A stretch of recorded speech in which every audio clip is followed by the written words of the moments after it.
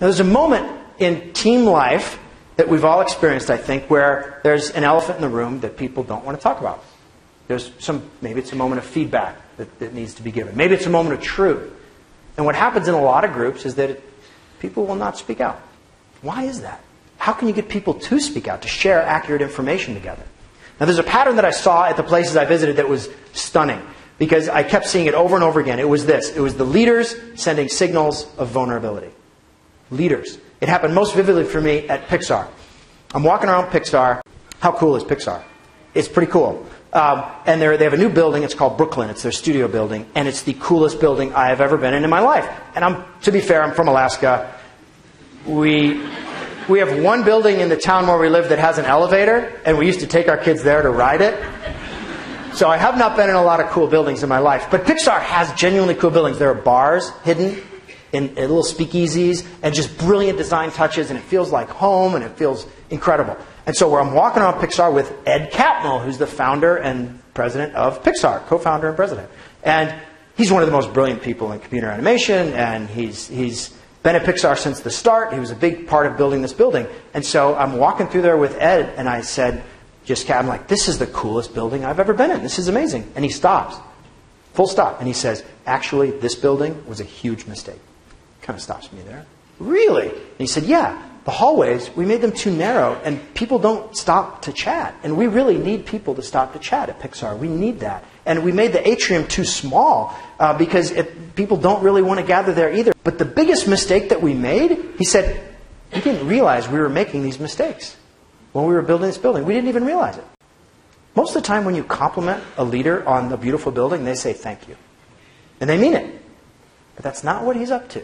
He's up to sending a signal of vulnerability. I saw it too at the Navy SEALs. There's a commander there named Dave Cooper who trained the team that got bin Laden. The way he puts it is this. The most important 4 words a leader can say are, I screwed that up. That was the voice of New York Times best-selling author Daniel Coyle, who joins us on the podcast this week for a conversation about his new book, The Culture Playbook. Now, The Culture Playbook is 60 practical tips for building your culture based on 3 ingredients that we're going to talk about here in our conversation. The first being, how do we build connection between those on our teams? The second reference there in that excerpt interview was the importance of vulnerability from the leader's perspective. And finally, we're going to talk about how to communicate purpose and why that's so important for growing your culture. Welcome back to the Coaching Culture Podcast. I'm joined by my friend and co-host Nate Sanderson. I'm JP Nerbin, the founder of this podcast and TOC Culture Consulting. Our mission is to provide mentorship and community for leaders all over the world, helping them on their journey. Our podcast, this podcast, it's a way to invite you into that journey to learn with us, and we appreciate you listening in. As I do TJ. TJ is a volleyball coach in Iowa who recently reviewed the podcast and said, wow, download now. I have absolutely fell in love with this podcast and content. I believe this type of content should be worked on by every coach every year with every team. Keep up the great work, gentlemen. Thanks to TJ. That makes us feel good. Whoever you are, please send me an email and I'll send you some coupons for some free online courses and a couple of books. If you haven't already left us a review, please do. Also, you can head on over to tocculture.com to learn more about our mentorship and coaching program for coaches, our online courses, and you can subscribe to our weekly newsletter, which gives weekly insights and the notes to each week's podcast. Enough of that. Let's get into our conversation with Daniel Coyle. Dan, welcome to the Coaching Culture Podcast. It's awesome to finally be able to connect with you. You and I have emailed back and forth over the years, following a couple of your different books as we've tried to implement some of your ideas. And full disclosure, there's probably nobody who's had a greater impact on just changing my thinking in coaching than your work, both in the Talent Code and the Culture Code. And so this is exciting to be able to bring you on the podcast here. I want to start a little bit just kind of with your background of how you got interested in studying cultures. Mm-hmm. So you wrote the Talent Code and you talked about skill acquisition, and then you kind of veered off, did the Secret Race and talked about the cycling world a little bit, and then landed on the Culture Code, and now the follow-up book with the tips for being able to implement that. Yep. What spurred the interest in studying culture? Yeah, well, thanks for having me on the podcast. It is great to connect with you finally in semi-real life. I don't know what we call this, virtual life. Thanks for having me. I really appreciate the conversation and what you guys are doing with this podcast and the kind of inspiration and information that you're giving to people, which is so important right now. The I guess it started when I visited some of these places for the talent code. You know, that the idea of that book was to go to these weird clusters of impossible amounts of talent in small places and see what that's made of. And that created the book, The Talent Code. And when I did the research for that book, I found myself in some really interesting spaces, some interesting like music school or a tennis camp or a little league field or a basketball court in some cases. And those places felt different. You know, and we've all had that experience where we walk into a school or a locker room or a bakery and there's like a chemistry there and we have a language for thinking about those kind of places, right? We just say, oh, they just have great feel. They have great culture. They have great, and there's interactions happening there that are sort of special. And so I think all interesting books, all interesting mysteries, all interesting explorations in our life happen because of mysteries. And for me, that was the mystery. And the mystery was like, that's really cool. What's that made of? Like, what is that? Is that just magic? Because that's kind of how we talk about it. We kind of talk about those things. Oh, it's just what was going on in that, San Antonio Spurs locker room was just magic, right? But it's not actually magic when you dig into it. It's there's behaviors, there's communication, there's principles, there's concepts, there's research, there's all kinds of kind of lenses you can put on it. And that was the mystery that sent me on this, where it was like, what's going on there? And so that sent me on this journey of looking at top performing cultures and figuring out what the heck is that made of? I think that's so interesting because in our work with coaches, I think there's a misconception that great culture is the result of getting the right people in the right place, and then culture just happens. And Mm-hmm. clearly, as you've discovered and kind of outlined in the culture code and the follow-up book, that there's some very clear ingredients that are involved. And I love kind of in the premise of the new book, you talk about building culture being a skill-based. It's an action-oriented process rather than, as you said, some sort of a mystical discovery, that the right group of people with the right leader just happen to, to fall into. And so I want to start with this if I can. So if we think about those three ingredients of connection, vulnerability, and shared purpose, I want to give you the most common question I get from athletic directors who come to me and they say, I want to build the Johnston way or the Butler way or the Mount Vernon way. We want our core group of values, to align within all of our different sports. Where do I start? And I tell them the first place to start is make sure that your coaches are connected. And then they say, well, I only have so much time. Can I skip that and get right to the questions? What are the right questions? Why is connection so important to begin with? Well, and that's great. And that's a really beautiful question because it is a logical question. We kind of want to leap ahead to say, okay, what's our 10 values and what's our 12 habits? And we tend to miss out on that super basic level. And I guess I felt that for the first time when I visited the San Antonio Spurs. I got there like the day after they had lost a big game to the Oklahoma City Thunder. And everybody knows Popovich and, everybody knows that he's a great communicator and everything. But the amount of time, the first thing he did when he got to the practice was to go straight over and put his hand on the shoulder of a player who had missed the big shot the night before and like establish a reconnection with that player. Super fundamental, basic thing. Didn't have to do that. Weird use of his time, actually. I mean, he should have been scheming or figuring out his plays for the next game, but that wasn't on his mind. What was on his mind was establishing that connection. And I saw him do that over and over and over and over again. Hand on the shoulder. I love you, man. These just really, really basic connective activities. And he's doing it instinctively, but the deeper reason he does it goes back for millions of years. What is the main thing that has allowed our genes to reach us, that have allowed our ancestors to survive? It's being safe in a group. It's safety. It's knowing we share a future with someone. It's not having a shred of a doubt whether they're in our corner. Our brains are wired to fret and worry and focus and obsess on whether we're connected or not. And so great cultures always start with that active connection. it's kind of funny. It goes a little bit back to, where we started, this idea that culture sort of feels like magic and just get the right people in the right room and it'll happen. Um, we used to have that same sort of idea about fitness. Like there was this idea that just, great athletes are just kind of born and they have great DNA and that's why they're a great sprinter or a great leaper or anything. And it turns out, of course, that the DNA only goes so far, and what matters is the action. What matters is the behavior. What matters is this set of actions that you do every single day. And so approaching connection ends up being, because connection is the platform on which everything else happens. You can talk about values all you want, but they don't matter. And actually, if you took the values of the top 10 teams in America and put them in a hat and pulled them out, you couldn't tell which was from which team, right? It's not what the values are, it's what the values do and the context in which those values are being used. And that always has to be a platform of strong connection and safety. And that's why good leaders put so much time. When you go back to Pop becoming a coach of the Spurs, he did it. I think he came on board and the team was historically bad, and so bad that they had the first pick, right? They got to pick, and there was a guy, Tim Duncan was his name, played at Vanderbilt. And what did Pop do? He actually flew to Tim Duncan's home in the Virgin Islands, and they spent 4 days together. And how much did they talk about basketball? Zero. How many people would have done that? How many people would have actually had the impetus to say, I'm going to go get to know this person, his family, his culture, his community, his island, really interesting place, and I'm going to spend time, and we are not going to talk about basketball once.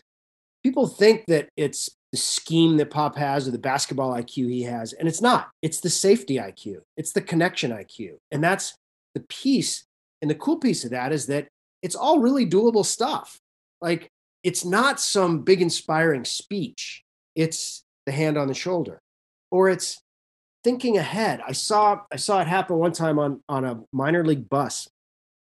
There was a TV on the bus, minor league baseball. There's a TV on the bus. And one of the coaches, they're watching the major league game. And these are players who are in like low A, right? So they're a few years from the big leagues, if at all. Maybe 5% of them will make it. And they're watching the game, and somebody gets a hit in the game. And one of the coaches says, a couple of years ago, that guy on TV was sitting right there where you're sitting now. Like, super simple thing to say, right? Didn't take much. But in that moment, he created this connection, right? This connection where we're all connected on this journey. He was sitting in the seat you're in now, and he's in the big leagues. Pretty cool. So looking for those moments and building on them and being really attentive. Another place you see it is in the way they prepare for the first meeting with a player or with a person. All the good coaches and leaders I've seen spend time studying photographs beforehand. Like I do some work with the Cleveland Guardians, and you'll walk into the room in spring training, and there's the coach, Terry Francona, and he'll do these, some do these printouts of all the players' photos so he can look at them. So why does he do that? Seems like a weird use of time, right? He should be, working on his tactics. He should be working on his strategy. He should be looking at the analytics. No, he's looking at faces so that when Jose walks down the hall, he's 19, he's never been in big league camp before, Terry Francona can go over to him and put his hand on his shoulder and say, welcome. It's great to see you, Jose. Like, that moment is what creates that safety. And tuning into that moment and seeking creative, entrepreneurial ways to connect is one of the more important skills. It's not magic. It's a skill that you can learn, because that's the connective tissue of your team. That's the platform on which everything else you do is going to happen. I got to follow up to that because, I remember reading the culture code and reading that segment around these skills, right? And you talk about these little behaviors, the physical touch, close proximity, laughter, a little bit of banter, all these different things. And you talk about how those are the qualities or skills that you see out of great leaders, not the fiery, inspirational speeches. And so I remember actually, I took some of those things that you mentioned there, added maybe a few other things to it. And I started calling it like the communication code. And I would have coaches self-assess themselves on how they saw themselves in those things. The big question then became, we're saying skills. How much do you think Pop has actually developed those skills in an intentional way over the course of his career, or other leaders like that? Because I think sometimes people go, oh, I just have it or I don't. This is just the way that I am. And we struggle to sometimes see those things as like skills, and we see them more as personality. Like you describe Pop as like, like the fun uncle that comes in and he's sloppy and he's eating, food, and he's got his Hawaiian shirt on and his hair is everywhere. Like how much is that his personality and how much has he actually had to work at that? I think it's sort of, it depends on the person, but it's kind of all of us, right? Like I think we're all of us have got parts of our personality that are, that are just sort of instinctive, and others that are kind of guided instinct. And I think what coaches have is the ability to kind of zoom out and see the impact they have on others. That's where their focus is, right? Their focus is not on what is my instinct right now. Like they're not in their own heads. They're continually zoomed out. I've heard some people talk about the importance of like getting on the roof. And I like that saying, because you kind of get on the roof of the building you're in now, look down. Where can you have the most impact, right? Who needs you the most? And that the quality I see in good coaches is that they're so focused on their impact that they sort of forget about themselves, right? They're not focused on, is this something that I would do? Does this sound like me? Do I feel comfortable? They're not interested. They're interested in the other person. And that interest and that curiosity. And you see it in great coaches, because they will repeat the same message or try the same signal over and over again until they get like what they were looking for, until they get a reaction. They'll keep reaching out to that player who's being really shy or who's being really standoffish. They'll keep making efforts because they're not feeling insulted when they get pushed back, and they're not feeling like it's about them. So I think it's this other focus that they share that allows them to behave in ways that continually sharpen those behaviors into skills, because they're always getting good feedback, right? Like, oh, I gave that really fiery speech. It didn't work very well, right? A bad coach thinks, I gave that fiery speech. What's wrong with them, right? They should have been fired up today. What is wrong with these people? Why didn't they hear me? A good coach says, I gave that speech. It didn't land. Like it actually had no effect. So I really need to rethink my next 5 communications with this team, because this is not going to get where we want to go. So it's all a question of that on the roof perspective.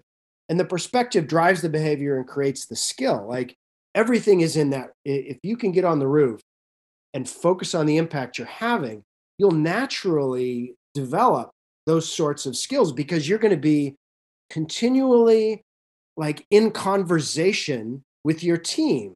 Like all of these things are kind of, all culture is a conversation, right?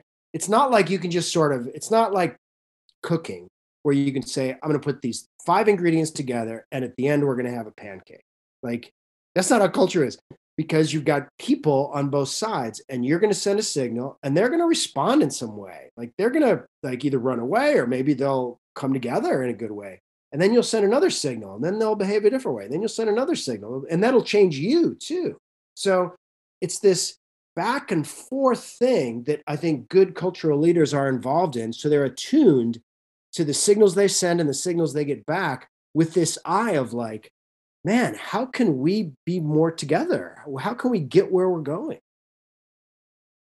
I want to follow up on that with maybe a chicken and the egg question for you, kind of based on one of the, I guess, experiments, one of the ways we tried implementing this idea of connection. And JP mentioned, in the book, there's a list of it's the touch, it's the laughter, it's the, the small micro interaction, right?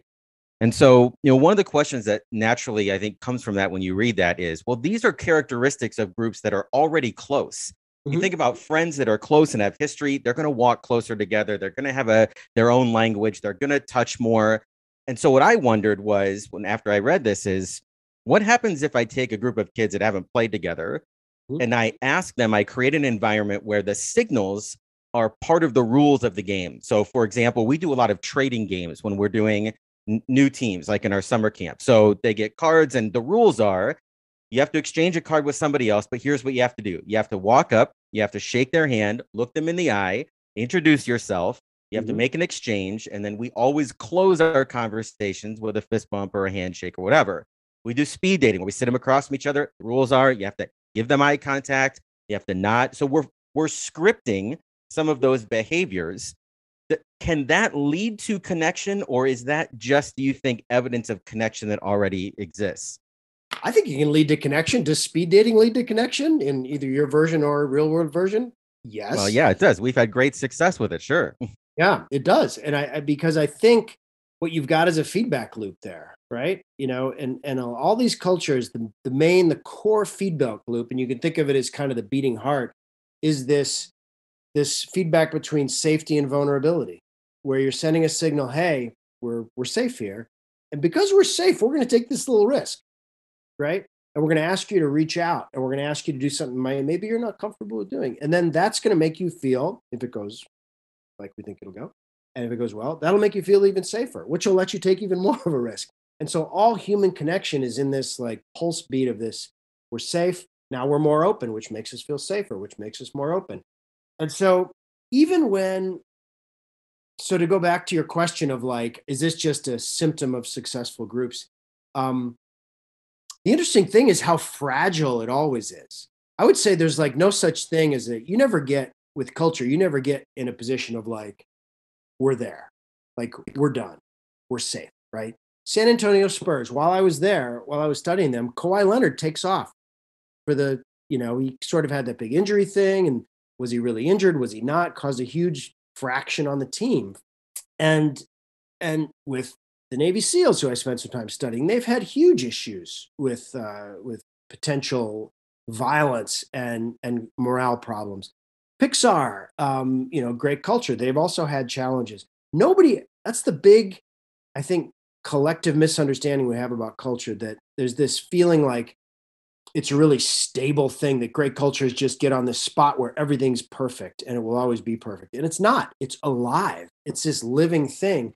And so even with cultures that have it, there are only a few interactions away from losing it at any given time. The real separator with good cultures, and I'd put San Antonio and some others in this category, is that when something bad happens, when they have a Kawhi Leonard thing happen, they stop, they acknowledge it, they accept what happened, and they start to try to make it better. They circle up around the problem and try to repair it instead of ignoring it or villainizing someone. So this idea of when there's a problem, our reflex is to make it better together. That's really what's Bruce Perry uses this phrase of rupture and repair, right? And there's this constant maintenance that's going on with those relationships, in an organization or in a team. And I guess it brings me to the next question here, kind of thinking about vulnerability. One of the things, when I read the book the first time, and I think JP and I even discussed this on the podcast when we did a series afterwards, I thought vulnerability was about personal disclosure. Mm-hmm. In my mind, I thought, okay, we're connected. We have this place of safety, and now it's okay for me to peel back the onion and sort of let myself be seen. And I think there's certainly an element of that in great culture.